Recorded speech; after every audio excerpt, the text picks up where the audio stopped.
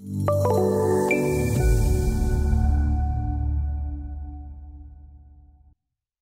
this section, we will create the piping model geometry. We can create our piping model with all of the different piping components available in AutoPIPE.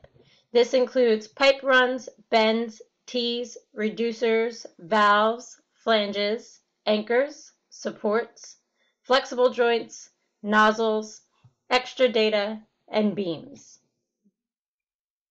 It is important to go through the dialog boxes by tabbing from input to input to ensure that everything is filled out correctly and completely. A hint is that if you're starting a new segment or changing the direction of the pipe, like after a bend or after a tee, you want to change the offset inputs, and then you can tab to have the program automatically update the length field. If you're adding a component that will continue in the same direction as the previous component, all you need to do is simply update the length field, and when you press tab, the offset fields will automatically be calculated and updated by the program. Continuing with our AutoPIPE model and our point A00, we will begin to create the piping model geometry. In this model, we want our point names to count by 5, so we can update that in our Edit Model Options dialog box. We can click on Tools, Edit Options, and the third input down, we can change our default point name offset. By default, this is 1. We will change it to 5. As a note, there is the ability to use feet and inches as your display format for input fields.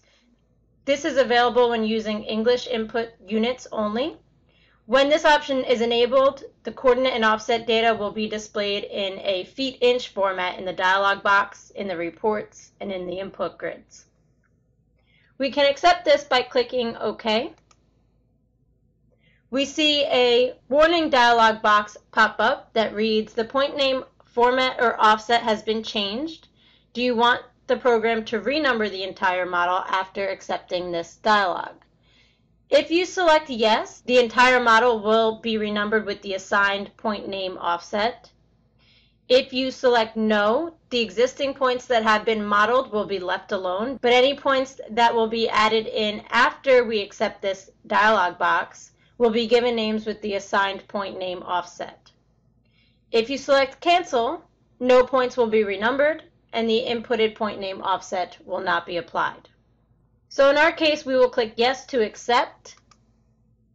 And again, we get a second dialog box, which reads, "Please note that renumber point does not update points in external loading files. Are you sure you want to continue?" When renumbering, every point affected by this process might have a new point name. This command will only update the internal database and not any external load files such as time history, response spectrum, and other dynamic load files. Any external load files would have to be manually updated with the correct point names if the model is renumbered. In our case, we don't have any external loading files, so we will just click yes to accept this. We'll start our piping model geometry by inserting a rigid anchor. We can come to our Insert ribbon and click on Anchor. And we'll insert this as a rigid anchor type with no thermal anchor movements, so we can simply click OK. The next component that we will insert is a T. So again, the Insert ribbon, we will click on our T piping component. This T will go in the X direction, so I'll tab down to my DX offset. Notice in the status bar that my units are in feet, and we want this to go 10 feet in the X direction.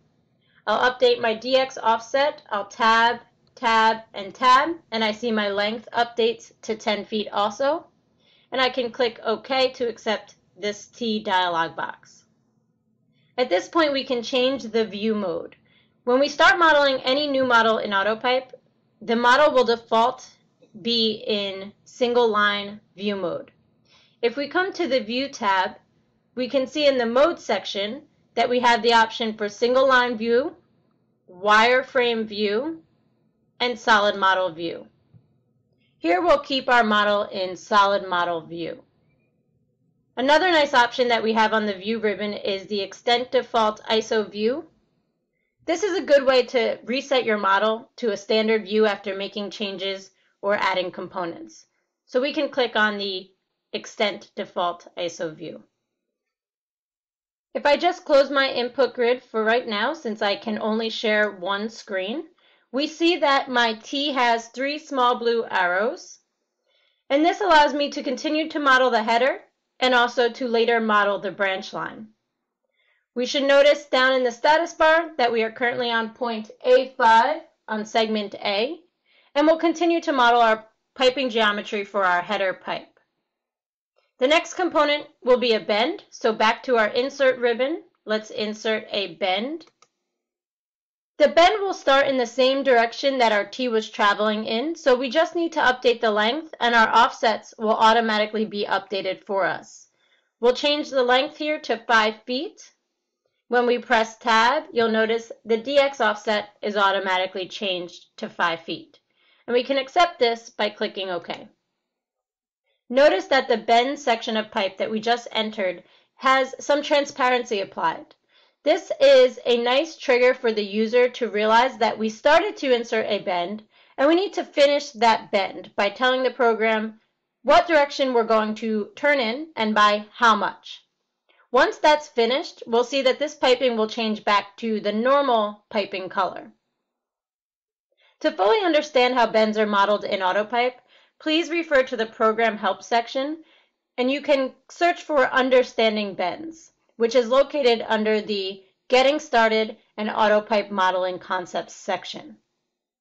We have to finish a bend with either a run or another bend. In this instance, we're going to finish this first bend by starting a second bend. So again, on the Insert ribbon, let's click on Bend. This will be changing direction. It will travel down 3 feet. So let's tab to our DY offset and plug in our -3 feet.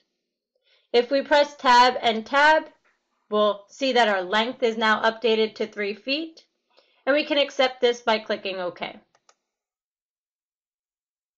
We see that our first bend at point A10 is now finished, and we can see that because the piping is back to the normal piping color. The second bend at point A15 has some transparency applied because we've started a second bend and we now need to finish that second bend. So we'll finish that second bend with a run that goes 5 feet in the Z direction. So on my insert ribbon, let's click on our run component. Again, we're changing direction, so let's tab to our DZ offset, plug in our 5 feet. When we tab off of DZ, we'll see our length gets updated to 5 feet, and we can click OK to accept this. This is the end of our header pipe, so we'll insert another rigid anchor. On the Insert ribbon, let's click on our anchor and accept this dialog box by clicking OK. Let's come back to our View tab and back to our default ISO view. Here we will begin to model the branch line of our T. We are going to be inserting a reducing T where our branch line is 4 inches. We can zoom into the area of our T at point A5 by using our View ribbon or the roll bar on our mouse. And we want to select the blue arrow that is out in white space, perpendicular to our pipe. We can select it by clicking on it once, and you should see that the blue arrow turns red. You should also see that down in the status bar, your active point is still A5, but your active segment is now B. This means that when we start to model off of this point, we are actually going to be modeling segment B. Branch lines will always be assigned a new segment from the header. This is an automatic segment assignment. So our header was segment A, and our branch line will be segment B. We'll begin to model our branch line by inserting a run that goes up 1.5 feet. So let's come to our Insert ribbon and down to our run point. We need to assign the direction, so we'll tab to our DY offset and put in our 1.5 feet.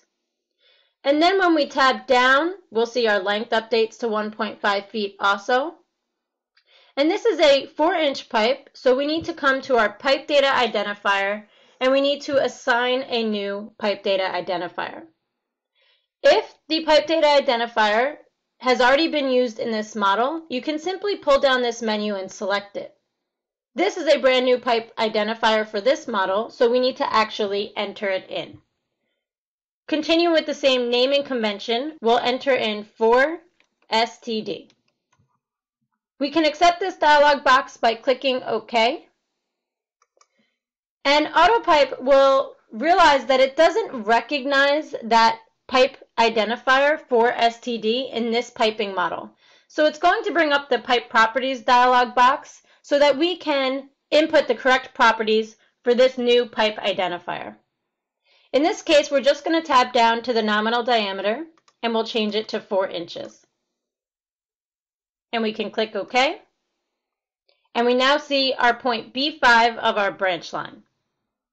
We'll continue to model our branch with the next component being a bend, going in the same direction, the same length of 1.5 feet.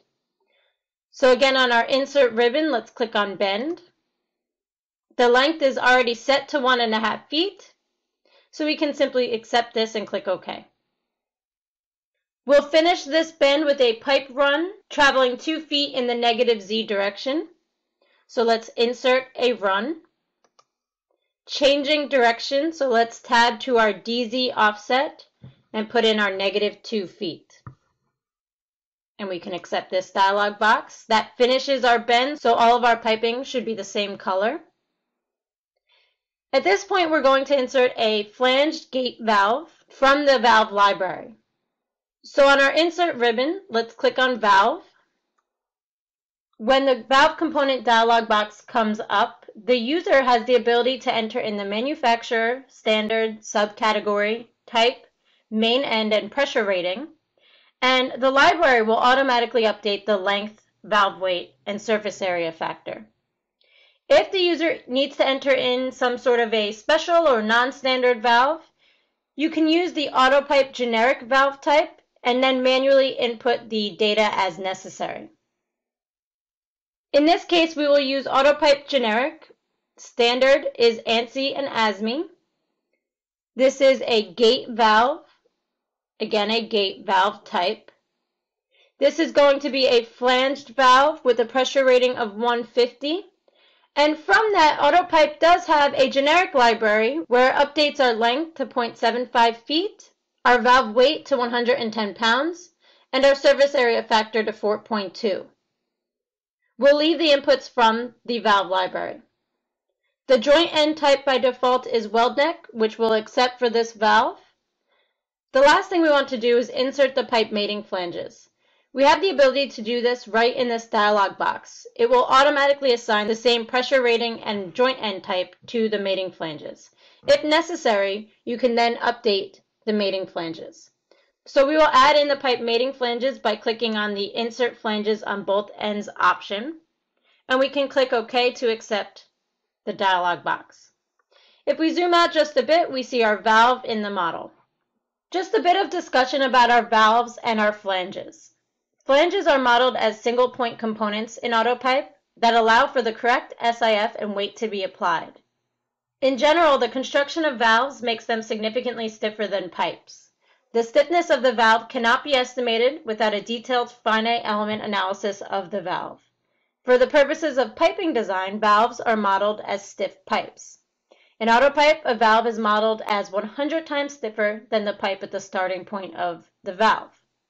This is achieved by increasing the modulus of elasticity of the pipe, and then the specified weight is distributed evenly along the valve length. Let's finish this branch line by inserting another pipe run 2 feet in the same direction. So on our insert ribbon, let's click on Run. The length is already set to 2 feet, so we can accept this and click OK. And then to finish, we'll insert another rigid anchor. This finishes the piping portion of our model. We can view defaults to see the entire model. And then let's click on File, Save.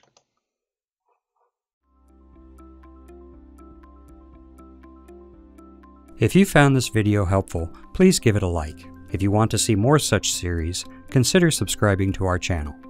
Thank you, and see you next time.